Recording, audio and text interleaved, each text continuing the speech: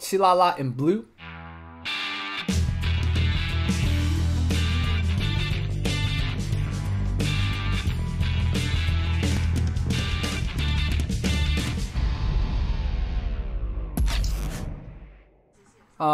Chilala blitzing in with some, very likely these are more Xingyi. Chilala the Xingyi in addition to Wing Chun. So that was more likely a Xingyi blitz. He already gave the guy a black eye. Look at that. Some people just bruise easily. Or maybe that's a bruise from a previous match. I don't know. But Chilala stances, you can tell, very unorthodox. And so this is K1 rules, so very limited clinch time. I believe you can throw one strike in the clinch or something. I don't know. Kickboxer trying to use jab to gauge distance, but he's kind of shy about it. He's not extending his jab completely. Yeah, he's a little gun shy. Look at Chilala just using his unorthodox stances and his movements to kind of confuse this kickboxer.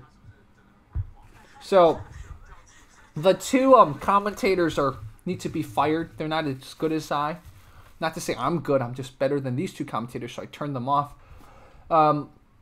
If you look at the score down below, Chilala already has a few points.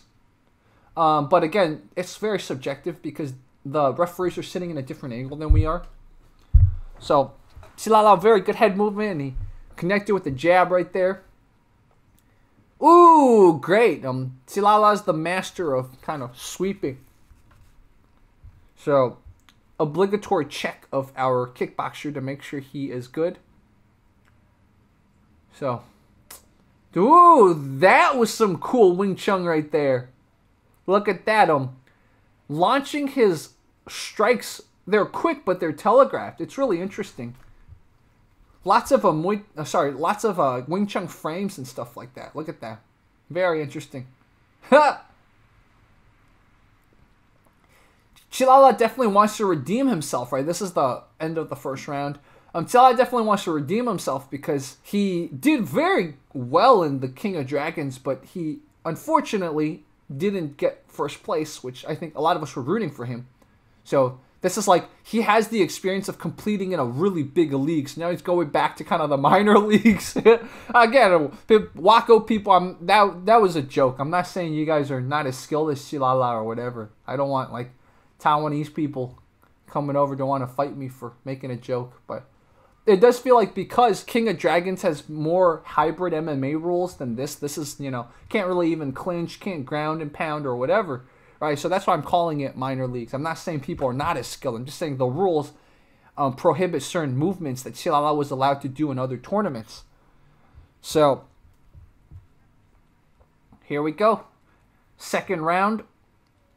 This kickboxer looks pretty young. So, another 2-minute round, second round. Let's see if Chilala's going to switch up. Chilala's utilizing head movement. It's pretty interesting. I don't think his head movement would work against certain Muay Thai guys, but it's sure working against this kickboxer. Chilala's punches are definitely much more Kung Fu than what we've seen in a lot of matches. And Chilala's like, this is his Kung Fu redemption fight, man. He's literally, I see almost 80% Kung Fu in this. It's really crazy. What do you guys think? Do you see 60% Kung Fu, 40% Kung Fu, 80% Kung Fu, 100% Kung Fu? So, yeah, I'm really impressed. I guess maybe Chilala heard some of your hate. Like, oh, you're like, he's not using Kung Fu. He's like, well, I'll use 80% Kung Fu. But yeah, seriously, if you guys are going to be a hater of Chilala, get off my channel. I'm serious, man. Chilala's the nicest guy ever. People who really can fight tend to be the nicest people, man. So, I love that his short says kickboxing. That was a body shot right there. Ooh, wow. His opponent, the kickboxer, kind of fights how I fight, which is spazzing. He's too spazzing. He's not aiming when he's swinging. He's just kind of swinging. That's kind of how I am when I get pressured. So I see a lot of myself in Chilala's opponent, which means if you guys ever want to see me sport Chilala, it's probably going to look a lot like this. I'm gonna kind of look sort of like a Muay Thai guy, but I'm gonna be spazzing like a Muay Thai guy. So Qilala with a good spinning back fist. His opponent, Kickboxer's like, I don't care. This is an interesting... I wonder how many rounds it's going to go to. So that was the second round. This might go to third round. Oh, that's second round. Oh, Qilala definitely won this, man. Yeah, this was probably the most definitive victory Qilala's ever had. Wow. That, by the way, guys, that's Huang Songsen. That's the guy who Qilala, basically, we think he won, but the tournament gave it to him. So this guy's looking at Qilala being like, ooh, I'm scared of Qilala now. So, wow, guys, that was some impressive Kung Fu right there. There was so much Kung Fu in this, man. How he moved, how he struck certain structures and frames he put up.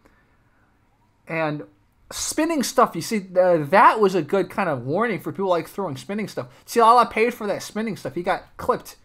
It's too much of a risk. You give your back and stuff. That's great. Qilala saw an instability in Kickboxer's structure, and he kicked at the thigh. That was pretty good. So my thought is, if I were the Kickboxer going against Qilala, I know that Qilala moves in an unorthodox way, but maybe I just rush in, man. I feel like Qilala is kind of posturing. A lot of his like hands being not by his side gives me a lot. See, like, just keep rushing in, keep pressuring him.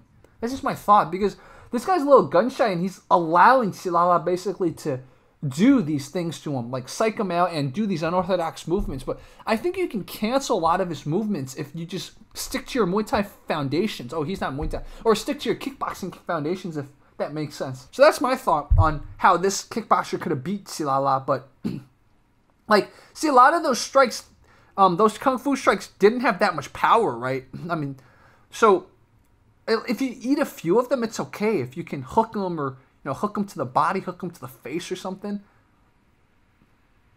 Yeah, just some thoughts. Either way, not to take away from Qilala, and also not to take away from this kickboxer. I mean, Qilala just had quite a few battles in the past month, and so Qilala is very seasoned compared to this guy. I don't know how many battles this guy's had this month. Anyways, man, this was Fight Commentary Breakdowns. Follow Wako and go follow Qilala and everything else. Talk to you guys soon.